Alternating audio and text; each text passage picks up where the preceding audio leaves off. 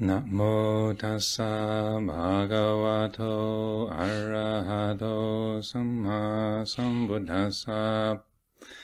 Namo tassa bhagavato arahato samma sambuddhassa. Namo tassa bhagavato arahato samma sambuddhassa. Buddhang dhammang sanghang namasami.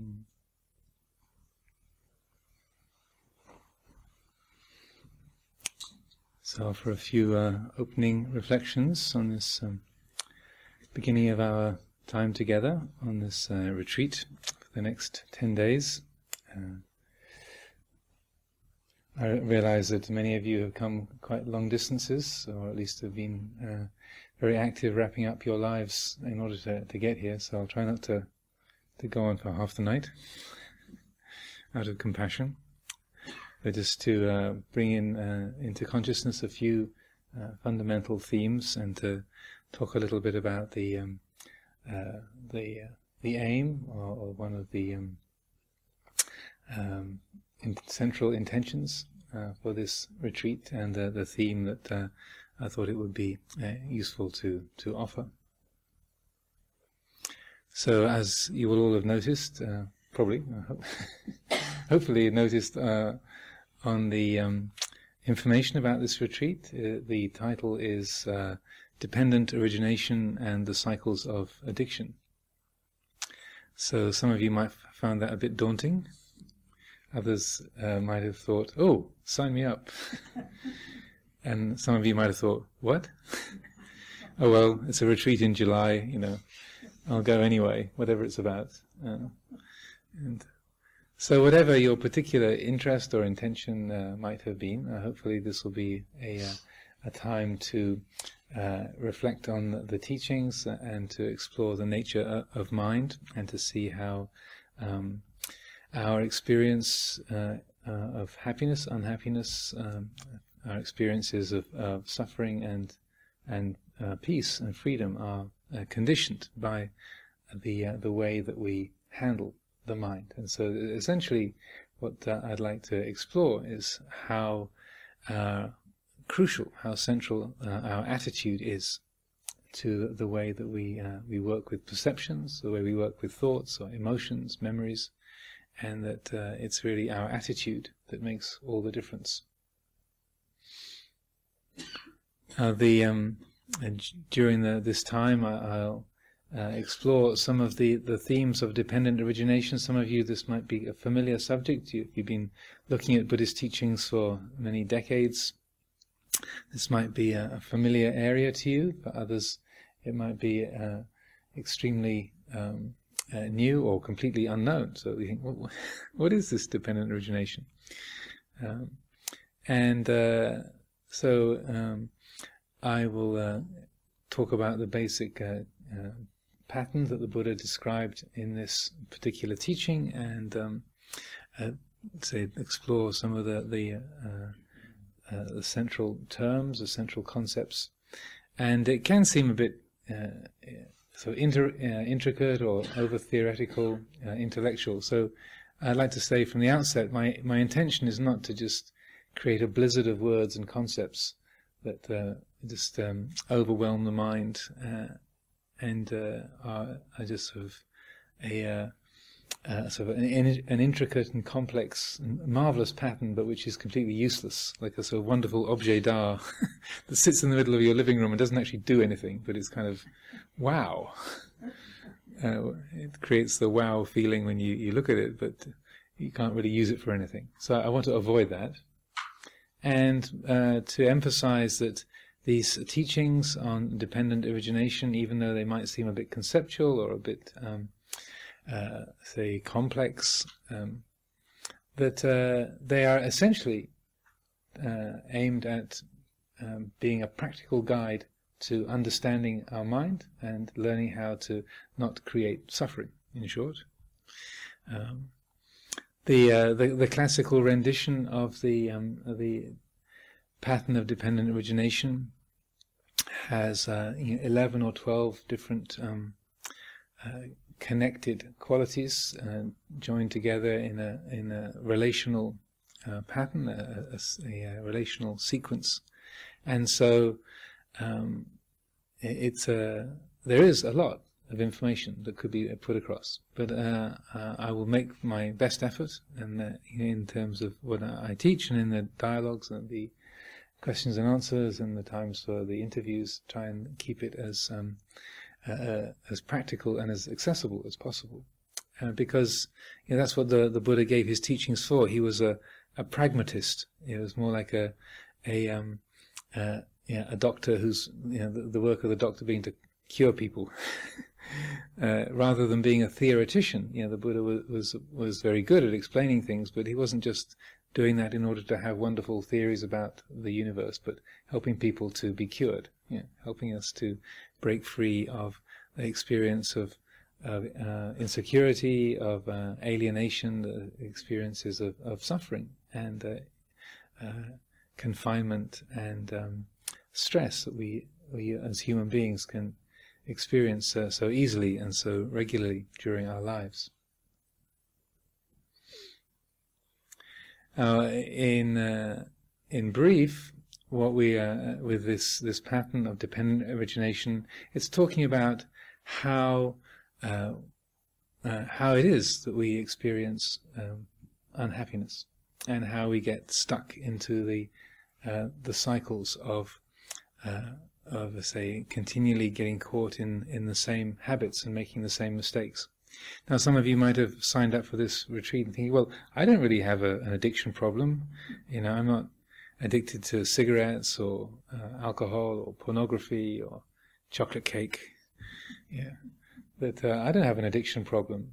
But I would say that the whole Buddha's teaching was given because we all have an addiction problem, that we're addicted to rebirth, that we are, and that might sound a bit metaphysical to some people, but what that means is that we the very reason, or this in terms of Buddhist philosophy, the very reason that we are born, that we come into the world, that we are, say, born as human beings, is because our minds, our hearts are still stuck on particular likes, dislikes, familiarities, opinions, associations, and the degree to which the mind is attached, is stuck, the degree to which it clings to what we love, what we hate, what is familiar, to our views and opinions, our nationality, our family, our gender, our pleasant and painful experiences, the degree to which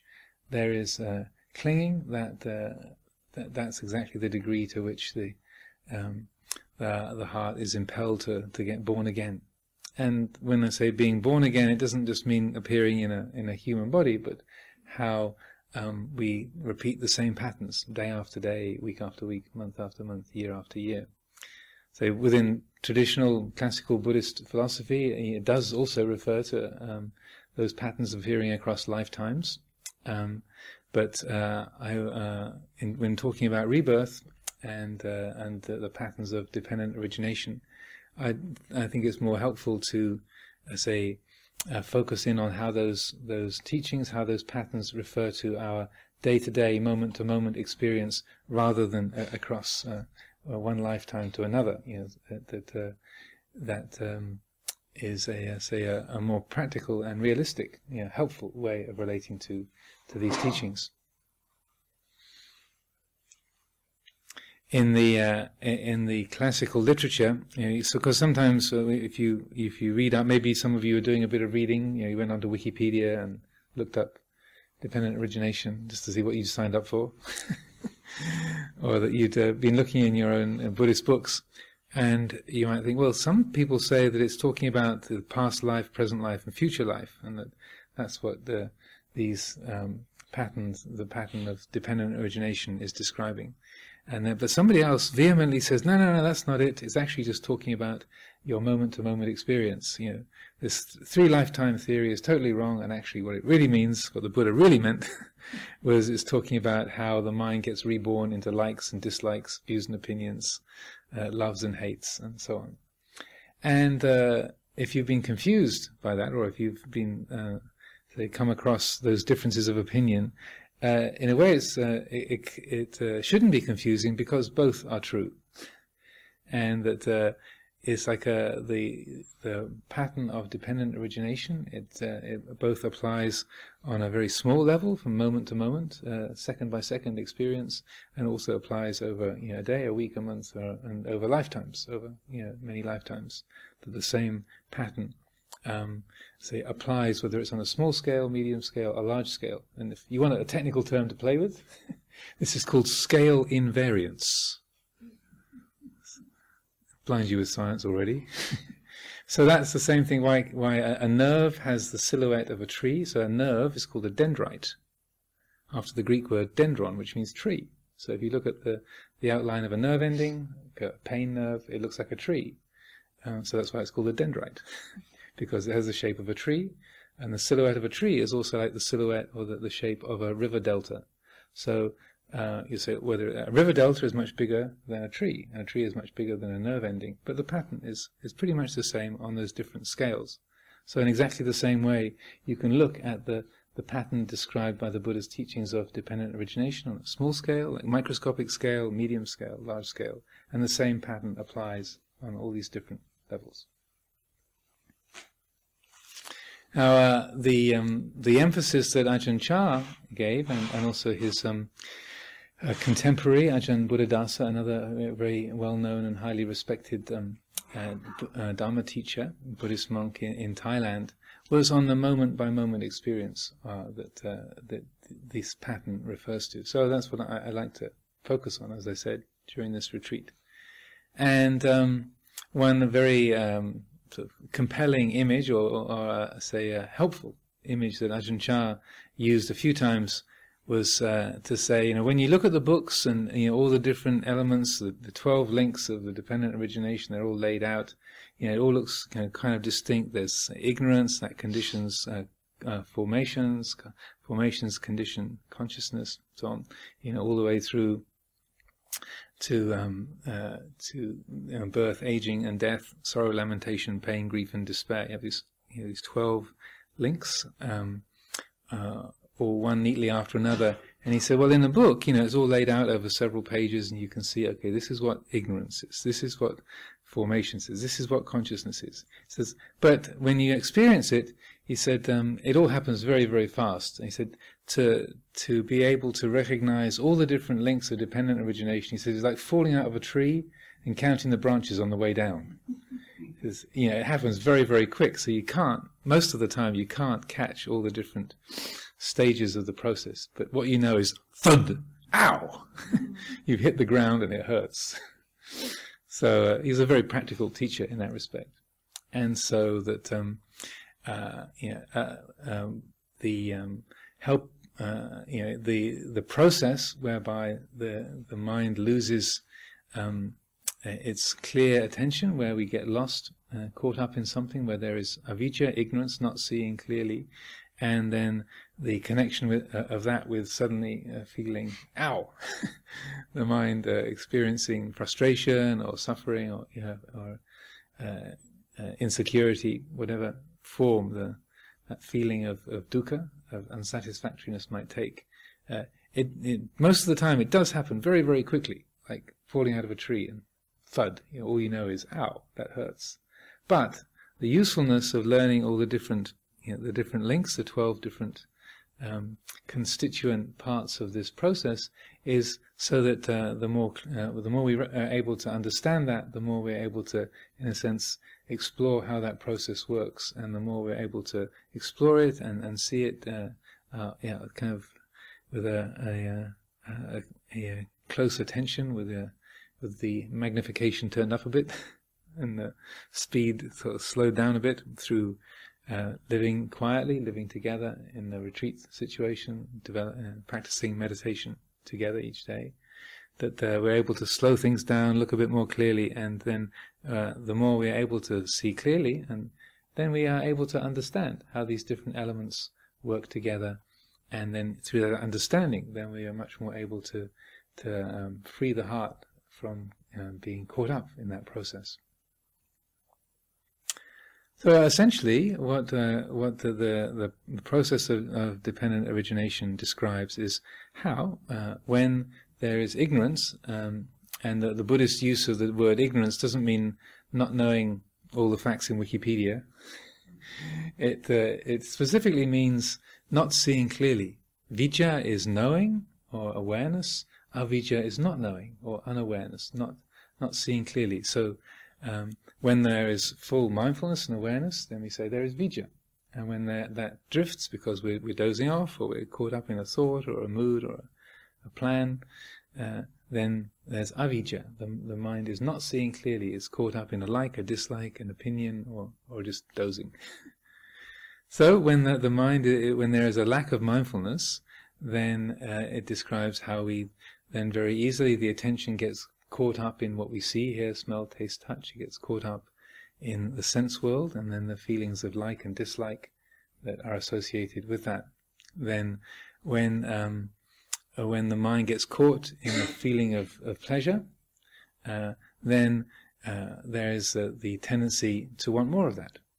So there's the way that the mind takes hold of a pleasant feeling and wants to get more of it. Or the reverse, the mind experiences an unpleasant feeling, a painful feeling, and wants to get away from it. So this, and we'll explore this a fair amount during the coming days, this is what is called the bridge between feeling and craving. This is the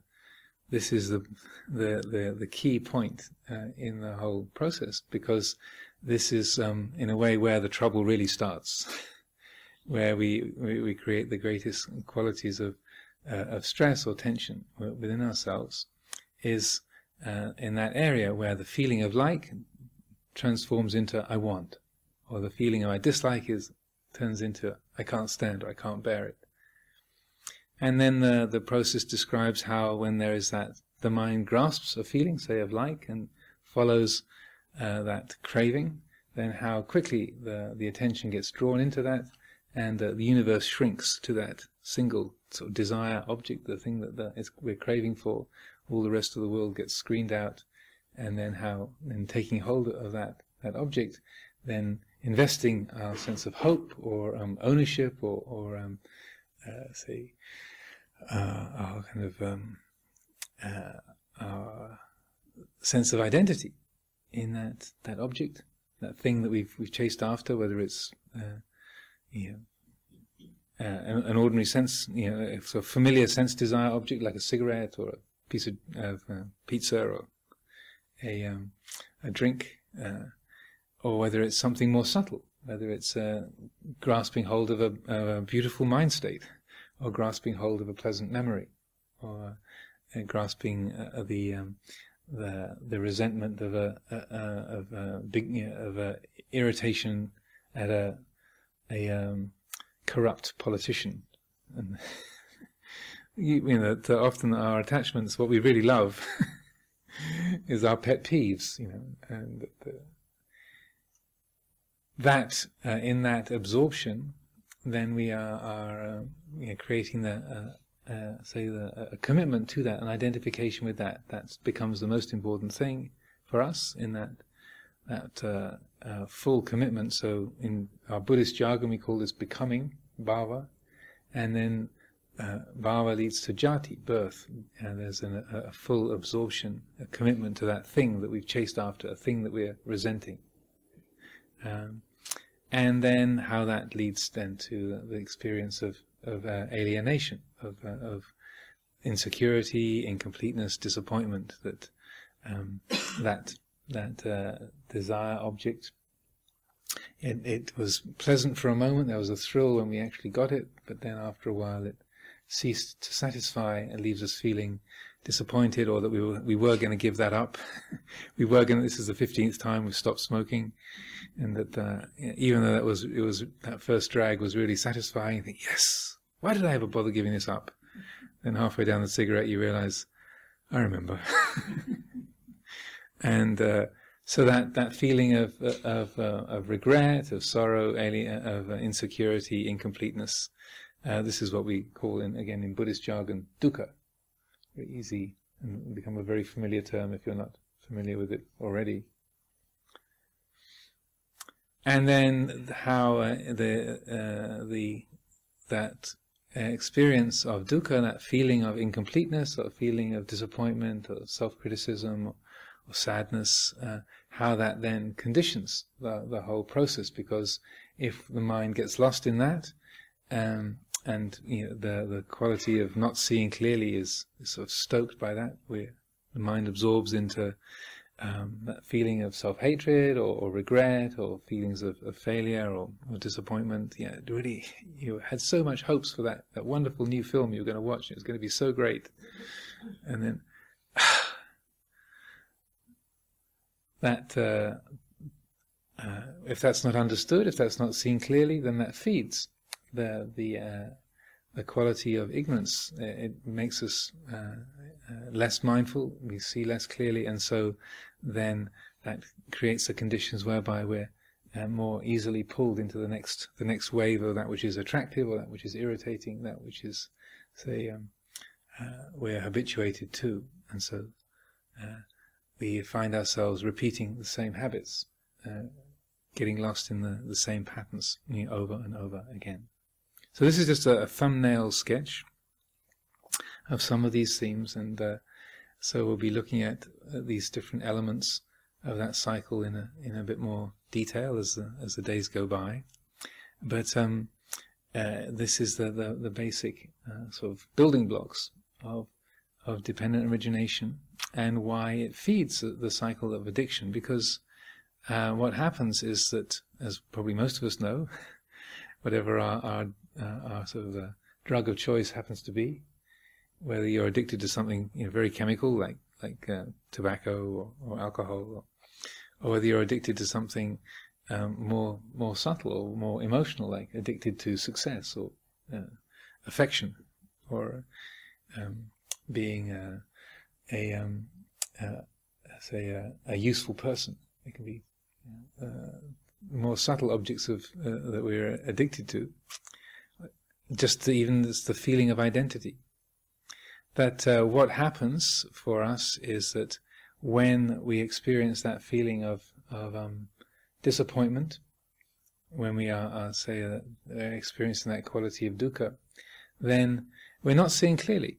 We're not fully aware of that. We're not fully cognizing how the whole picture is, and so what happens is that the something in the mind is sort of remembering the last time that we felt good, so that in that whole process, the moment of maximum thrill or the maximum satisfaction is when you're chasing after a desire object. You're kind of you've almost got it, but you haven't quite.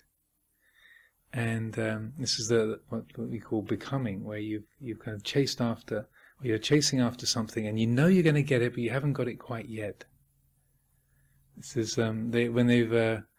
And I often mention these kind of experiments because it reveals, I think, an experience most of us have had, where when they rig people up with galvanic skin response measures, so that they can test the amount of sweat or excitement in the body, that when they send people shopping, and or show them some kind of interesting or exciting film or pictures, so that when you go shopping, the moment of maximum excitement is just before you get the product that you want.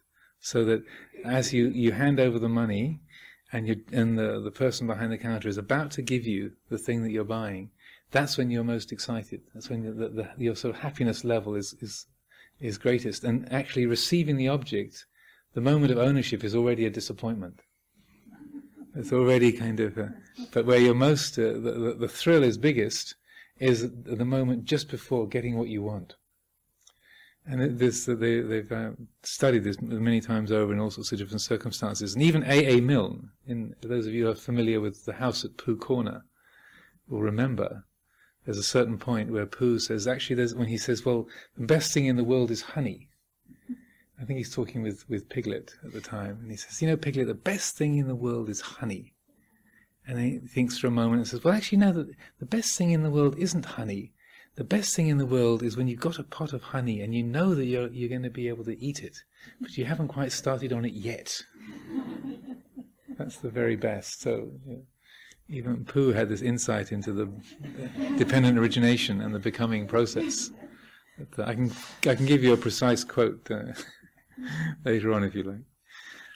So this is, I feel this is a very useful thing to understand, because what we get addicted to, or that moment of most satisfaction, is not getting what we want. It's when we know we're going to get what we want. We haven't quite got it yet, so that we're absorbed in the promise. But and it's that promise of yes. That's the thing that is the most potent drug. That becoming.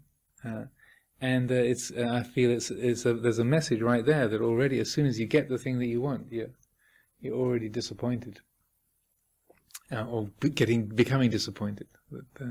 That the thrill is in that promise, and this happens in all. It's not just in going shopping, but in all of in many aspects of our lives. It's that sense of the thing that we wish for is close by, it's just about to be acquired, and we don't realize at that point that we're absorbing into that thrill. So when we've acquired what we wanted, or we've had a good rant at the thing that we're annoyed at, we've torn the politician apart, happily in our living room, and we had a good grumble, whatever it might be that we've satisfied that craving with, then we experience that feeling of incompleteness, or disappointment, self-criticism, having got lost in that again. Then something in the mind remembers the last time that we felt good. There's something that and you're feeling kind of lonely and are still a bit hungry, even though you've already finished off the one tub of ice cream. You think, well, you feel the urge to keep tidying the fridge, and that something is hunting for for something to get away from that lonely, incomplete, unsatisfied feeling. So something in the mind remembers the last time that we felt good, fully good, and it goes to that moment of becoming. It goes to that. Well, that last pot of honey was like that. That conditions the mind so that the next time a perception floats by, like, oh, I know, in the freezer. I have got another tub in the freezer. Oh. Even though the rational mind says, look, you've already had half a gallon of ice cream, you really don't need any more. But then this is not, the desire systems do not work according to reason. It's an instinctual reptile brain process. It's not a kind of neocortex, rational brain thing. And so that the mind is tricked, and is then conditioned by the effect of the last time we felt good, or the last time there was that yes feeling, and so then it's drawn back to repeating that same pattern. The last time that you felt good was when you say, and I'm not trying to just focus on ice cream, so please, to the cooks department, I'm not no need to go out shopping especially for. I'm just using this as a random example. That Ajahn Sucitto once made the mistake of using cream donuts as an example in a talk like this, and the next morning several of the Anagarikas had been out and hit the bakery shop in North London, and early next morning Amaravati there on the servery in the sala was a whole slew of cream donuts. So please don't. This is just random examples to be using. But what happens is the mind remembers, oh, the last time I felt good was when I was hauling that tub of ice cream out of the fridge, or I was having that smoke, or I was having that rant at the politician, and so then we just end up going back there again, because that was the last time we felt good. even though part of our mind is saying, well, this is ridiculous, this didn't work last time either, so why am I doing this again?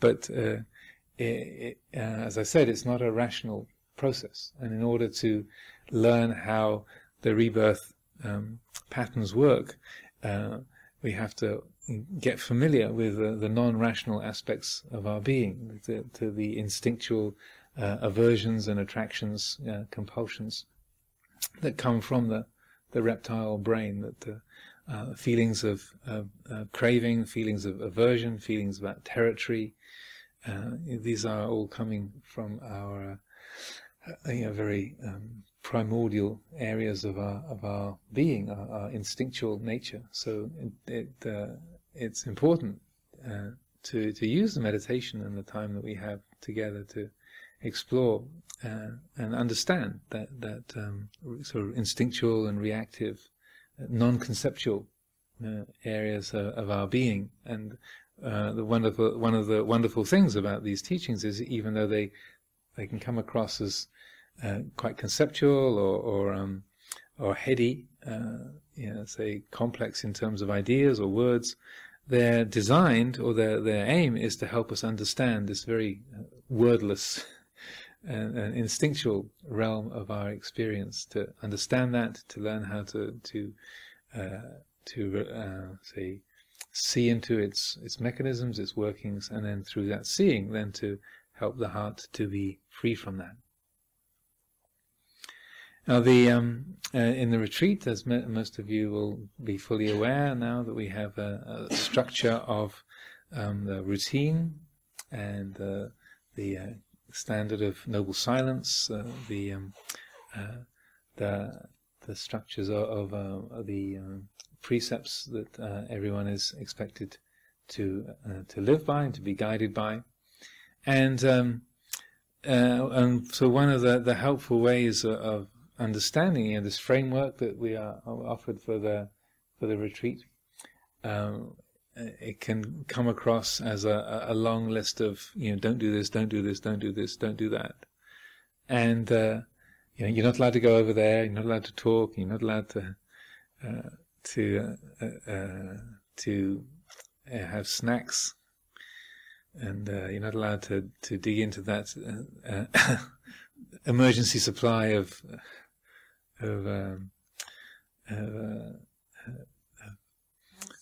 ice cream.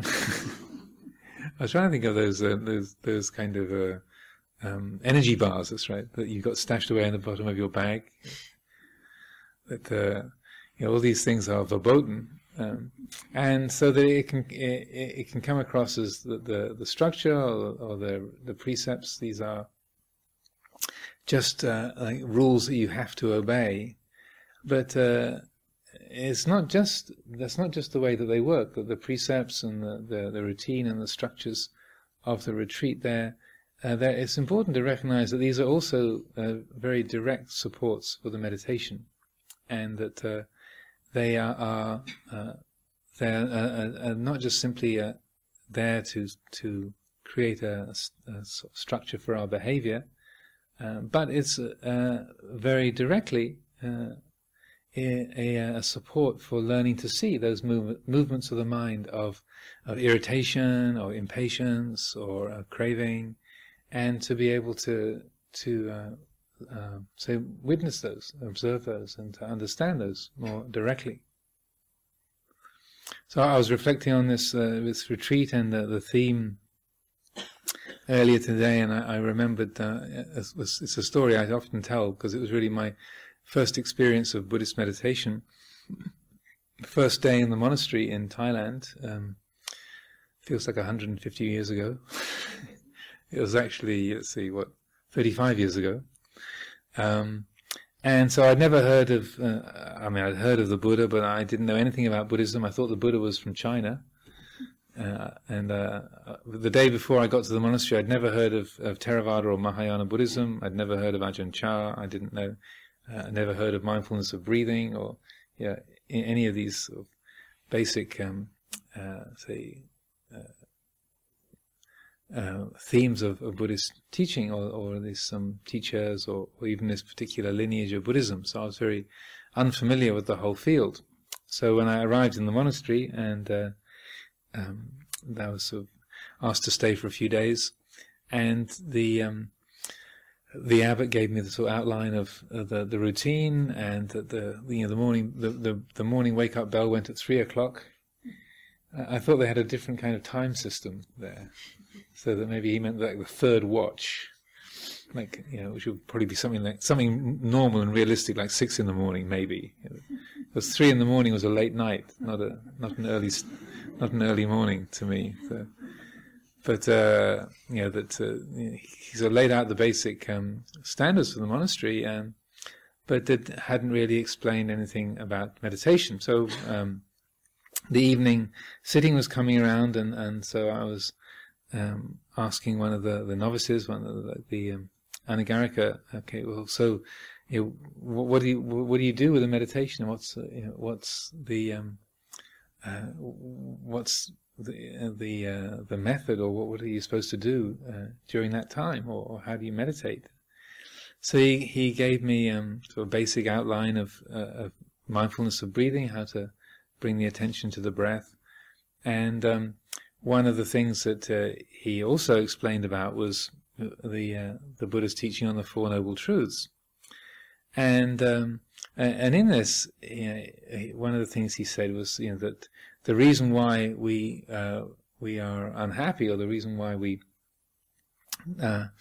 suffer, is because of the mind getting caught in desire. And I said, well, I don't suffer.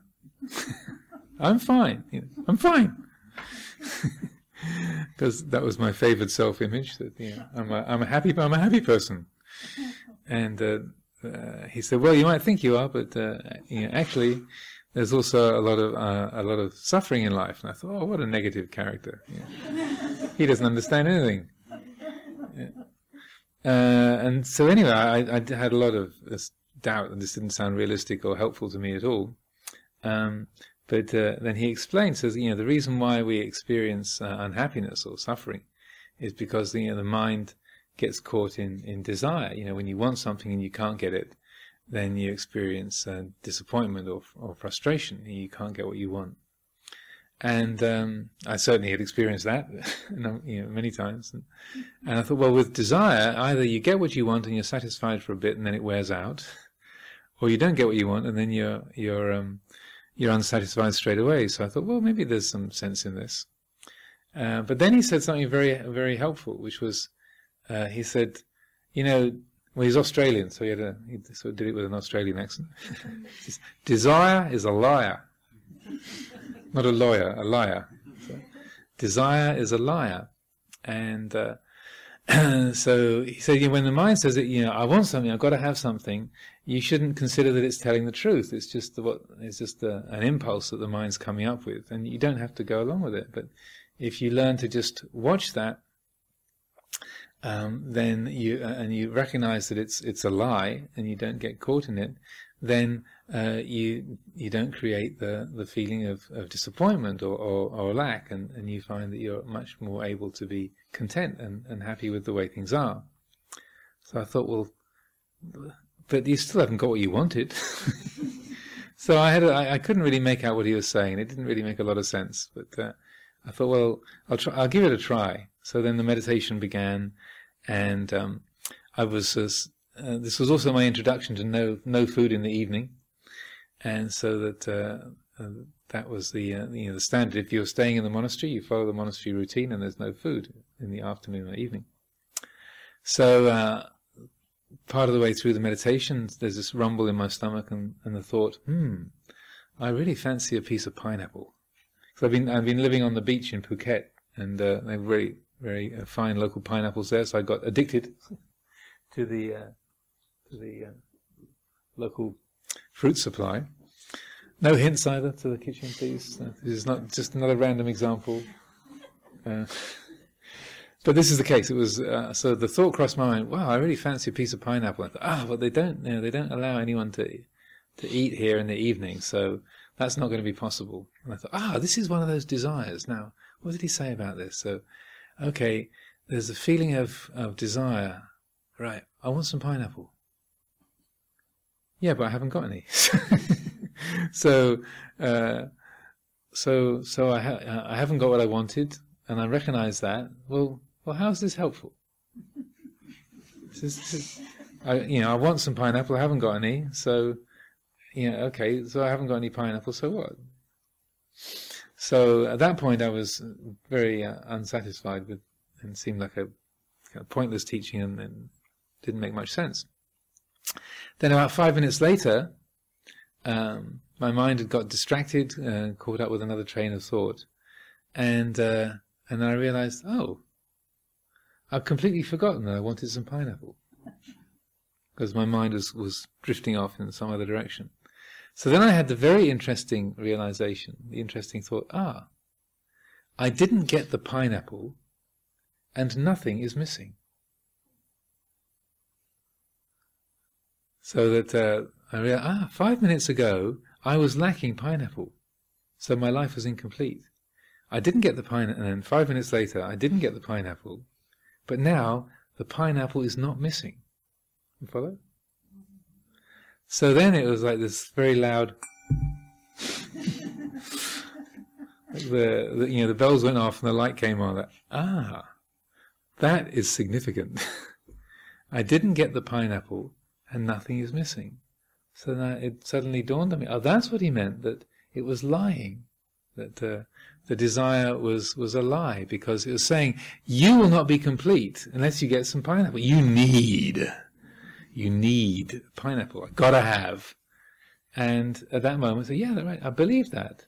And I felt like my life was incomplete because I didn't have any pineapple. I want some, I've got to have some, I haven't got any, this is not good. And then that recognition, I didn't get the pineapple, and right now, absolutely nothing is missing. So, it was a lie. It was just an impression that arose in the mind. So this is just a simple example of how the precept of not eating in the evening, say, for example, it will present us many opportunities to reflect on that. When the mind goes, how did he know that I got an energy bar in the bottom of my bag? Or 6 energy bars in the bottom of my bag? Actually, I hadn't thought about those, but now he reminds me. So that as the mind moves towards those kind of objects, this is desire. The mind is saying, I need, but actually I really do need.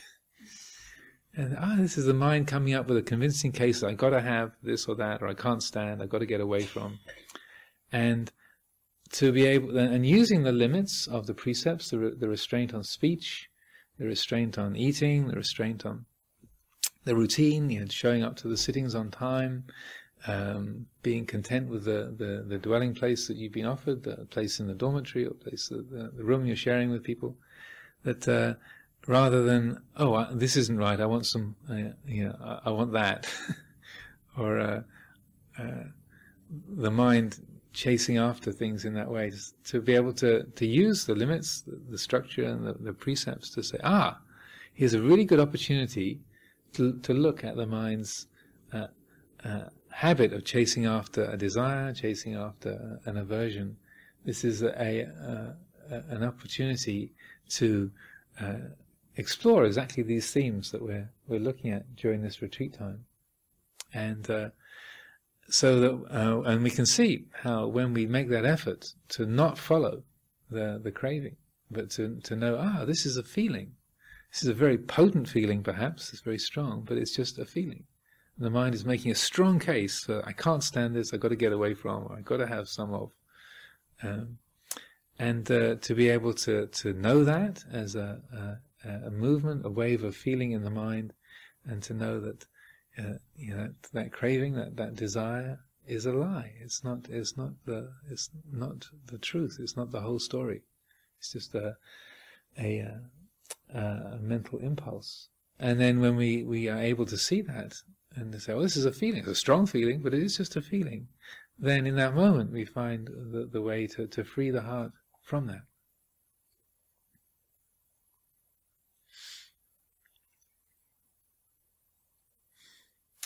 So the last part of things this evening will be the formal taking of the 8 precepts. So in a little bit we'll do that all together. But I would really encourage people to try to relate to the precepts as we take them in this way, and to see them as they create a very firm and supportive structure for the retreat time, and to help create a most sort of fertile and helpful environment for the practice.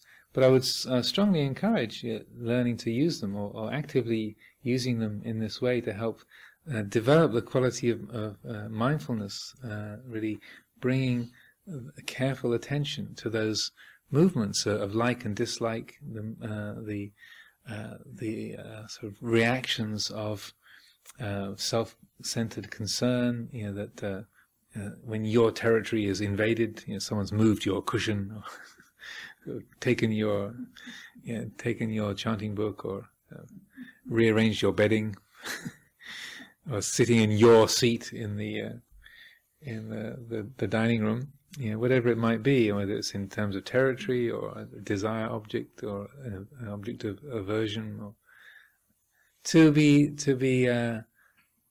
picking those up and say, yes, this is what this is. This is the mind moving towards that and trying to get absorbed. So in that, learning to recognize, this is a feeling of liking, and the mind is trying to run away with it. Or this is a feeling of disliking, and the mind is trying to run away with it. So at that very moment, you're looking at the bridge between feeling and craving, between Vedana and Tanha, and we'll address this again and again during the next 10 days. That is the most helpful place to bring our attention, because when we can recognize, this is a feeling of dislike, this is a feeling of like, that's all. We don't have to follow it. We don't have to run away from it. We can know this is just a feeling, and so that's like coming to the bridge, and choosing not to cross it. Yes, you're coming to that bridge and recognizing, yes, this is a strong feeling, or this is very compelling, but I don't have to cross this bridge, and that's a tremendous freedom. That is an incredible power of freedom that we have to make that choice. And essentially, this is how we can free ourselves from the cycles of rebirth, the cycles of addiction, is essentially to be able to recognize that dynamic, and to recognize this is a bridge here, and that the choice that we can make to not cross that, to not enter into absorbing into that, to not enter it, to not pick it up and follow it. And hopefully during this time together we'll be looking at that, not just as a theory or as a kind of conceptual pattern, but also training ourselves, using this time to learn the skills of coming to the end of the bridge and recognizing, I have a choice here. There's a choice, and let's choose to not cross that bridge, to not let the mind get absorbed into craving and clinging, becoming, and then to directly experience the freedom and peacefulness, the joyfulness that comes from that.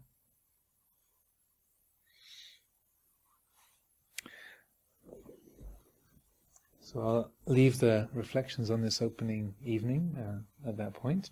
So we can maybe have a little bit more light, so people can read more easily. So the 8 precepts, the formal requesting of the 3 refuges and the 8 precepts is found on page 59. So I would encourage those who are familiar with the chanting of the refuges and precepts to give full voice and to give that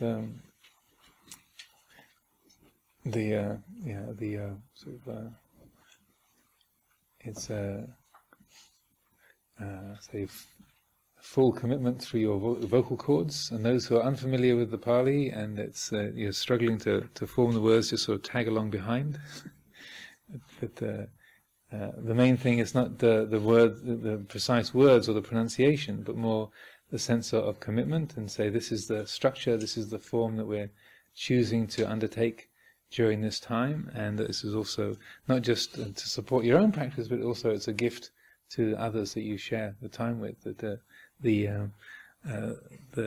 uttering of the words is one thing, but the more the commitment in the heart is the most important element of that. So when you're ready, if you'd like to begin by bowing 3 times, and then start with a request.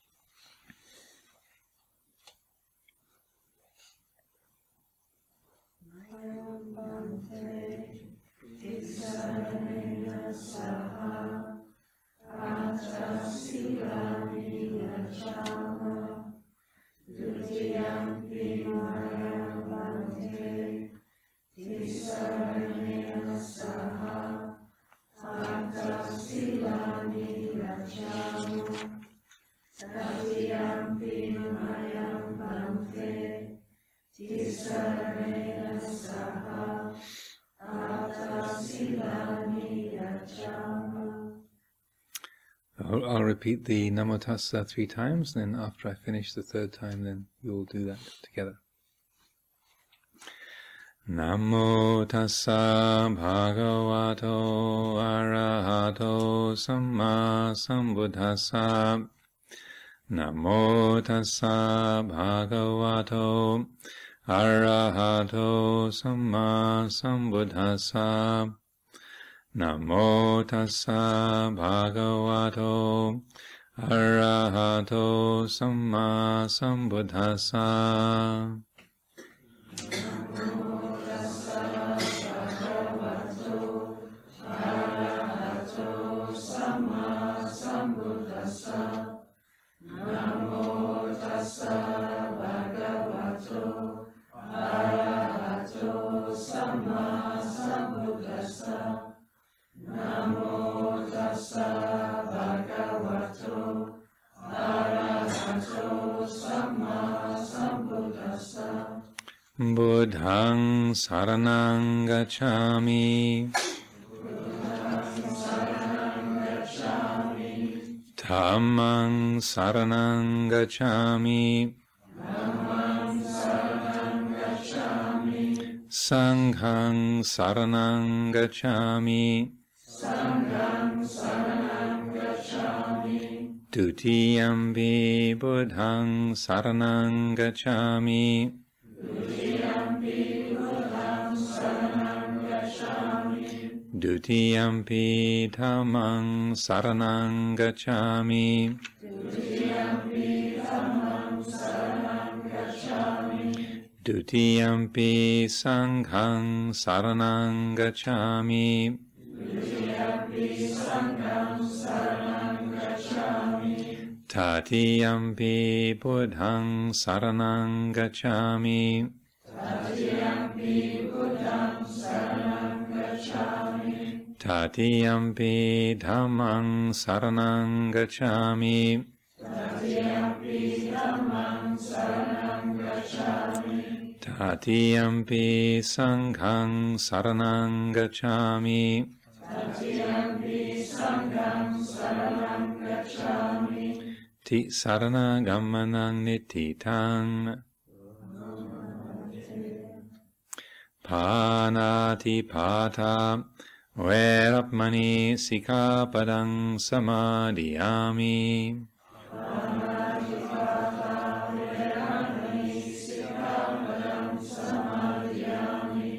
I undertake the precept to refrain from taking the life of any living creature. I undertake the precept to refrain from taking the life of any living creature. Adinādāna Vairapmani Sikāpadaṃ Samādhiyāmi.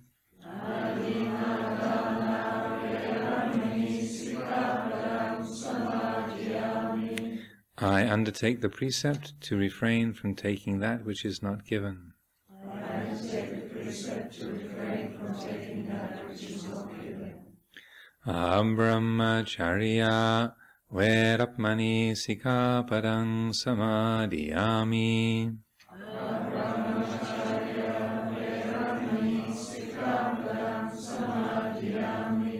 I undertake the precept to refrain from any intentional sexual activity.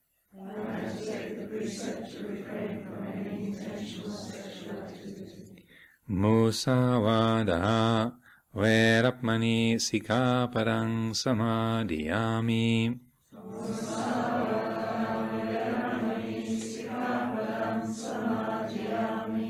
I undertake the precept to refrain from lying.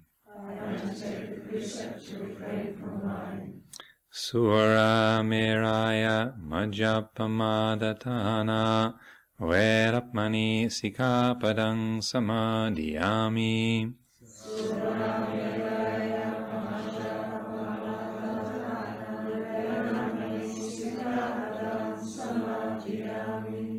I undertake the precept to refrain from consuming intoxicating drink and drugs which lead to carelessness.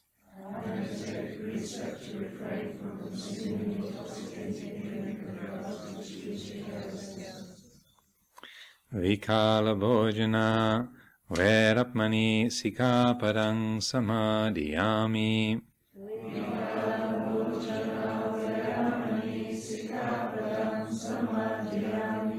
I undertake the precept to refrain from eating at inappropriate times.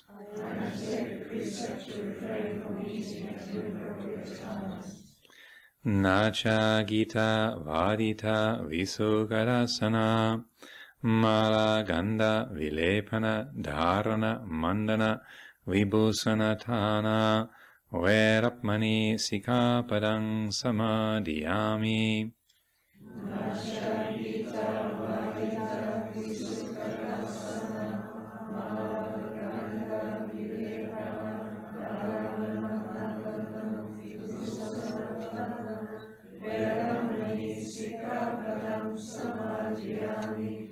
I undertake the precept to refrain from entertainment, beautification, and adornment.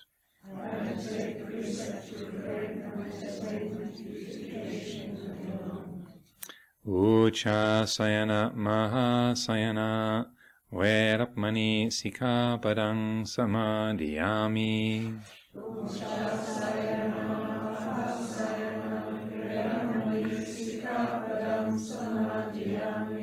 I undertake the precept to refrain from lying on a high or luxurious sleeping place.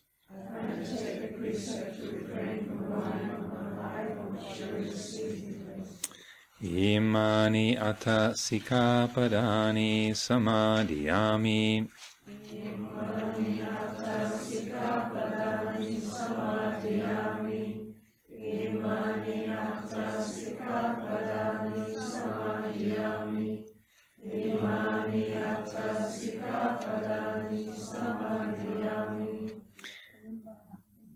Imani Atta Sikkhapadani Silena Sugatinyanti Silena Bhoga Sampada Silena Nibutinyanti Tasama Silang Visotaye.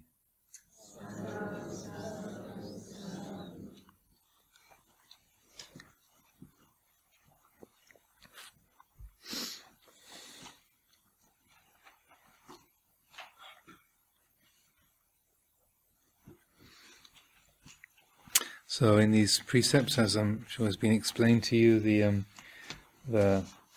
Musavada, the fourth precept, is expanded, developed into refraining from any kind of speech.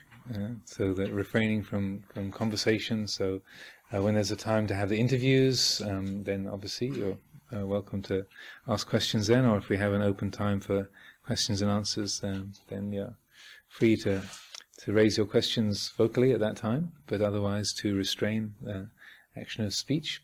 And also the eighth precept of refraining from lying on a high or luxurious sleeping place, I would encourage that to be understood. You can again develop that or extend that into being content with the living place that you have, your particular spot. If you haven't got your favourite bed in the dorm, or that the other person's got the window that you want, or you know you should have, just to use the precept to be content with the dwelling place, the sleeping place that you've been granted, and say cultivate a sense of gratitude to have a roof over the head for one night, and the shelter of this fine retreat center accommodations for this period. I think there was something else I was supposed to... cell phones, yes. That was the other element of right speech. So part of right speech is also not receiving other people's speech.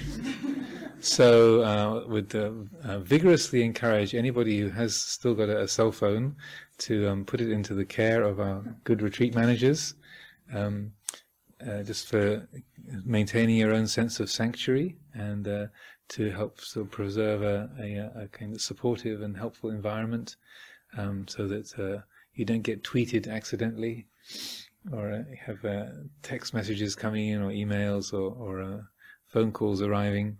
Just to just take your phone and quietly put it into the hands of the managers, and just to be ungettable for 10 days. This is a rarer and rarer possibility in the world. Solitude is almost unheard of nowadays. To be in a situation where you can't be reached, where you can be alone, you can turn your attention inward, is rare, and would encourage people to take advantage of this opportunity as fully as possible. So do avail yourself of that, and you have our firm, vigorous encouragement to park your phones with the managers, and they'll happily give them back to you at the end. And if you do need to make an emergency call for some reason, then the office here has a telephone, and you can request the use of that. If there's some unforeseen or emergency situation, then the phone is there and the lines work. So don't worry that you won't be able to communicate if it's absolutely essential. So another desire object to be contemplating.